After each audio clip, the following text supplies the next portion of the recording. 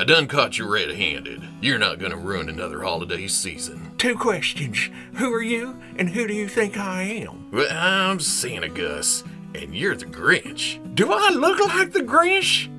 Oh, well, maybe. I don't care who either of you are. I'm about to turn both of you into ghosts of Christmas past, mother...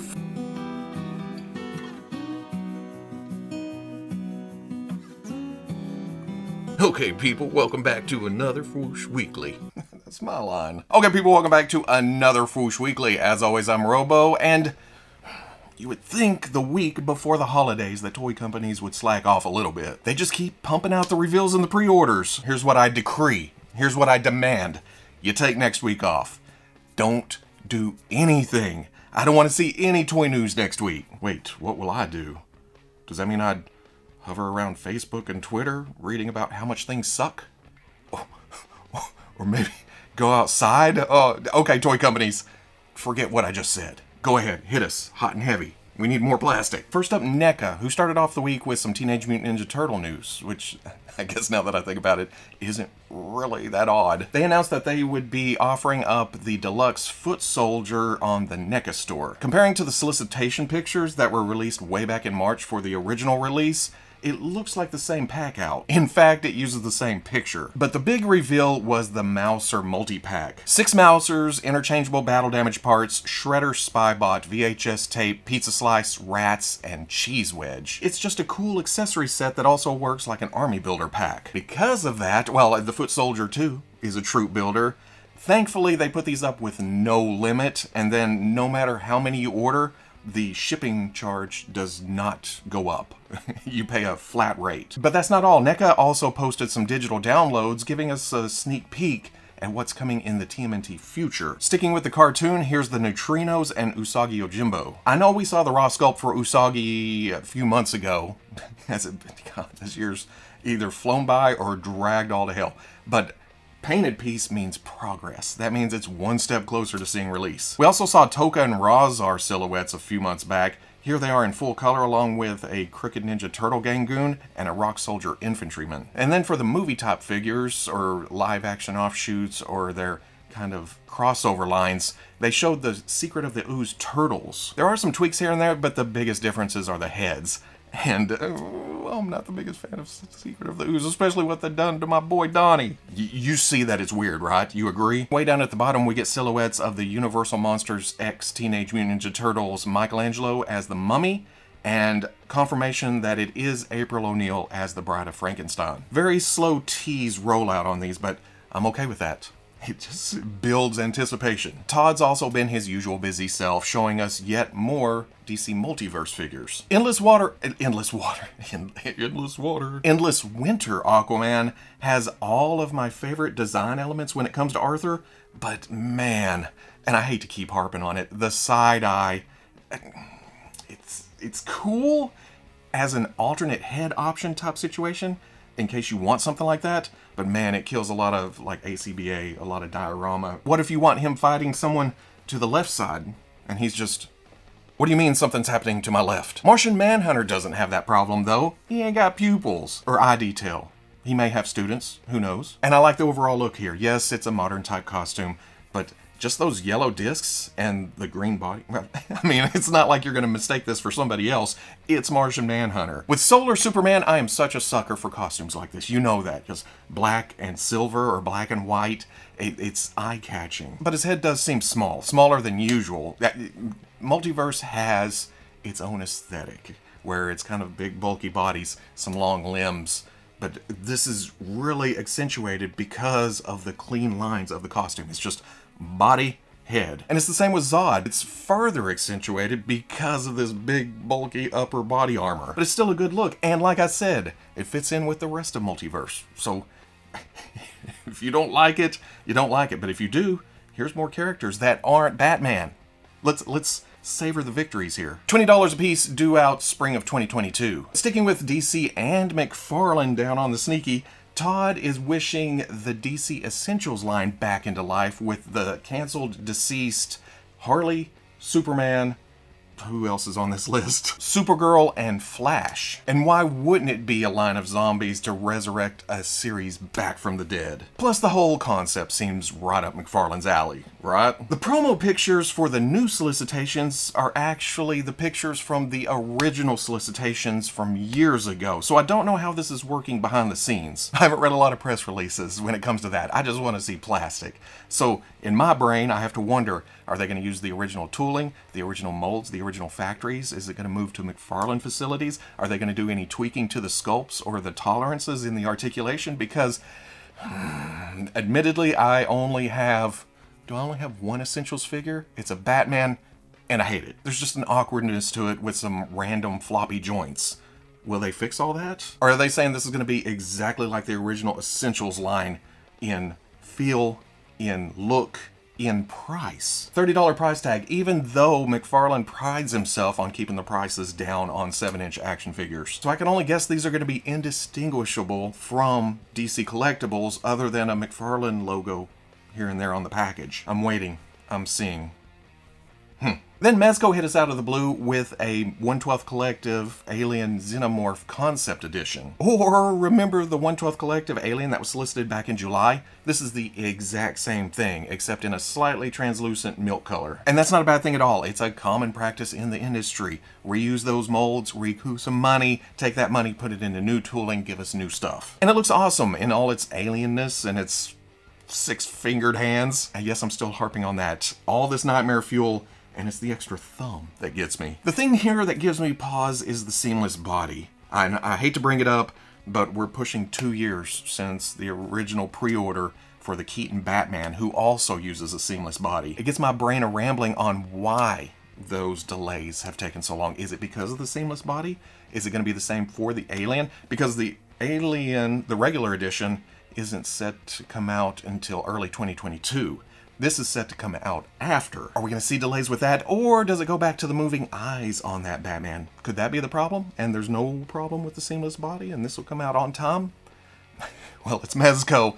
There's usually a push, no matter what kind of body it uses. I don't know, that's just my thought process, just laying it out for you. If you like the thing, go pre-order it, it's $100. Speaking of reuse, the Sentinel Fighting Armor Black Panther went up for pre-order this week, and it is exactly what you expect from this line. I mean, we had already seen this at a show, so we knew exactly what to expect, but the whole concept of this line is to take the Iron Man armor that was the earliest release in this series, tweak it up for each individual character. The biggest changes are usually the chest piece, and of course the head, maybe some gauntlet here and there, and then the color scheme, which I think is the best thing about this figure. The sleek black does a lot to hide the fact that it is just an Iron Man armor with Black Panther elements. But that does make me want to stealth Iron Man in this line, because the body's good. It's nice, it's mobile, it's a good sculpt. The silver accents pop on top of that black, and don't think I forgot about you, little hints of purple. You are appropriately awesome, or awesomely appropriate, however you want to word it. But you know what they forgot to include in this set of promotional material? The 80s prom picture. That's my favorite thing when these go up for pre-order, so I had to do it myself. I spent 8 minutes on this thing. Does it show? Forever young, I wanna be. $100 should drop in July. Little update for the Hasbro Victory Royale with you series foundation. Earlier in the week, I got an email saying they had sweetened up my pre-order a bit. At first I thought, ooh, sweet, they are adding in the Dwayne "The Rock" Johnson head that Foundation was revealed to have recently. Or maybe a gun or a weapon of some kind, since this figure comes with trigger fingers, but no shooty-shooties. But the sweetness is actually a stand and an extra set of fist hands. That and it going up for pre-order in case you missed it the first time around. That's all fine and dandy, but a couple of things. The way they worded the email to say, we'll now include his cape back bling. Okay, whoa. Don't make it sound like that, because the back bling was included back in the original solicitation. Alternate fisted hands, the Foundation umbrella glider. Again, the glider was included in the original pre-order. So I get that it may be a wording thing. It's hastily, hey, here's some cool stuff. Now comes with this. But that should have been double checked before it went out, because I thought, wait, is he getting all this new stuff? Nope, he's just getting the 2 things. And then they add the glider display stand. Okay, that is followed by completely free of charge to you. Cool, because I already had it pre-ordered. If they had added that stuff and then jacked the price up, cancel, because that's not what I pre-ordered. Then I clicked the link, and for the new pre-orders, they have added $5 to the price. It went from my $40 price to $45. Unless you're my kid who gives me shit about that, my $39.99 original price to $44.99. I'm interested to see if a Mattel WWE Rock head would fit this body. We won't know until April, though. On that front, the Rock likeness is probably a separate license. That's according to a short discussion I had with Jazwares whenever I asked them about putting John Wick or some of the DC characters in their Fortnite line. They said that was more legal hurdles, but this is Hasbro. They got some money behind them. Would they spend the extra money to go get stuff like that? Or are they happy just doing straight up Fortnite characters? Again, I didn't expect to even see this line until January 1st, and there's already figures on the shelf. So we will see what happens next year. Ooh, some Hasbro Star Wars Black Series news in this week's Bring Home the Bounty announcements. I mean, it's another GameStop Gaming Greats exclusive, but it's a kick-ass looking clone variant. And I'm there. I'm ready. Here's the Battlefront 2 Umbra Operative Art Trooper. How awesome would this have been at Halloween with the purples and the purples? Orange and the blacks. It's one of those days. Doesn't matter. I still want it. It's a clone. It's an interesting design and color scheme. It'll pop in the sea of white troopers that I have on my shelf. $27? We get it. It's a GameStop exclusive. You don't have to keep twisting the knife. Should release in April. Jazwares announced their AEW Unmatched Series 3 back in May. They showed digital renders in September. This week we get the actual prototypes, and as a toy collector, I have to say that this is just so much more satisfying. I mean, it's nice to know who's coming, and then seeing the basic sculpt, but this gives us an idea of what we're actually going to have in hand when it comes out. And yeah, it's a Dark Order wave. That makes me even happier. They started with Evil Uno and Stu Grayson, and both look amazing. Granted, Uno has a mask, but it's the build that's important when it comes to wrestlers too, and this overlay, oh, it just works. Then there's John Silver and Anna. Silver looks a little bit off, and it's not just because he seems to have a beauty filter on his face where it softens everything up. It's because he's not grinning, he's not smiling, and when I picture John Silver, that's how I picture him. I'm also wondering if the height will be accurate. And then finally, Mr. Brody Lee, and looking at it, there was a lot of love put into this action figure. There's also a Chase Brody and a Rare Anna, both with different gear. I don't think these have popped up for pre-order yet as I'm recording this, but I'm sure that'll happen soon. And then after that, let's get the rest of the Dark Order. Gotta finish the team. You hear what I'm saying, Jazwares? Let's cap it off with the monthly Medicom MAFEX offerings, which is essentially Boy Scouts in their respective universes. For DC, the Snyder Cut Justice League Black Costume Superman. Now, I'm going to admit, at first glance, when I saw this, my mind rushed back to the Batman v Superman that nearly put me off MAFEX forever. Between that and the C-3PO, I hated Medicom. I was like, I will never buy an action figure again from this company. That was then. This is now. Medicom has stepped up since then in the QC department, and they make much better action figures. I know there are still problems here and there, but not like those first figures. Unless I'm mistaken, this is the sculpt from that Dawn of Justice Superman. The articulation's all in the same place, the same details and how prominent they are, the same build, different heads, different hair sculpt, different colors, better skin tones and face detail. But as they showed with Brown Wolverine, they can take reused parts and tweak them to not have issues. So I'm not too worried about this. Surely they won't release that first figure in different colors. Do you know which one I'm after?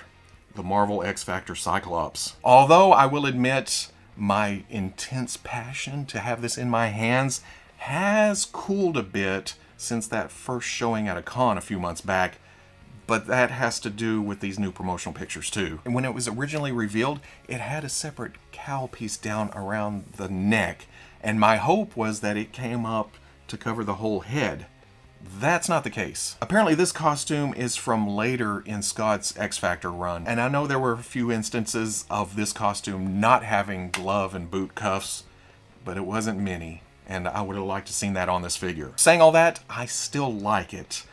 The design is excruciatingly simple, but one of the harder ones to put on a super articulated action figure without it looking wonky, and I feel like they did an amazing job with that. The blues are pretty, the whites are nicely shaded, the proportions are appropriately heroic, the updated hair sculpts add a little dynamic flair on top, and the effects, while rehashed, are just icing on the cake. It does look like Medicom adjusted the tabs to be bigger, so they plug deeper into the eye sockets to be more secure, I guess, so that's nifty. I think the base sculpt is mostly reuse from the Jim Lee Cyclops we got last year, with the new costume elements sculpted in, like the Wolverine we looked at this week. Without that belt, oh, it looks so much better. If you remember back to that first Cyclops, the belt rode high, and it just kind of made it look stubby here, long-legged.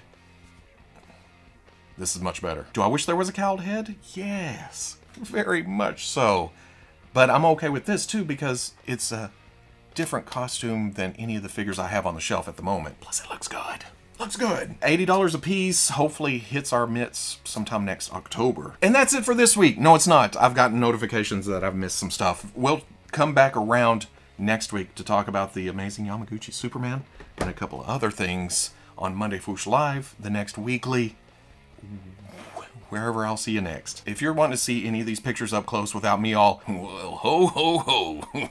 I'll be posting all of that, plus links to pre-orders, more information on the Fwoosh front page Saturday at noon. And now that we're finished, and I'm kind of thinking about everything we just talked about, was it everything? All of it was reuse and repaints and updates to figures we already knew about. So that's how they've put out new news without actually having new news. Anyway, be safe over the holidays, be careful, have fun. That's the biggie. Holiday your holiday to the full extent that the holiday will allow you to holiday. That's what I'm leaving you with. But if you enjoyed this Fwoosh Weekly, comment, like, subscribe. Much, much love to the plus. If you're interested in seeing videos early or in a position to help out the channel, patreon.com. But wherever you may be watching this, I'll always catch you on the Fwoosh. I done caught you red-handed. Who are you? 2 questions.